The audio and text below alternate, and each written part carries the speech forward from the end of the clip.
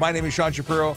I am a police constable with the Toronto Police Service. He's a guest named Scott Marshall, and we'll be doing a focused show all about new drivers. So, this show is all about driver questions and law questions, and how fast can I go over the speed limit, and can I put tinted windows?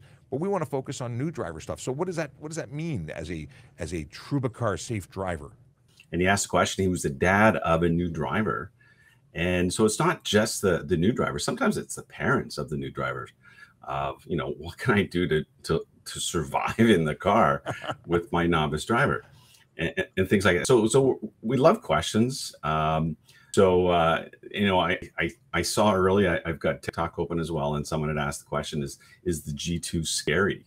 Well, it really depends on the training that you've had and the advice. And one of the things is that, whether or not you should let a parent teach you how to drive, but, they might teach you their bad habits, things like that. So you want to take this seriously, because driving is a serious thing. It can be a lot of fun, but, you can get injured, you can get hurt, or worse, and same with other people. For sure.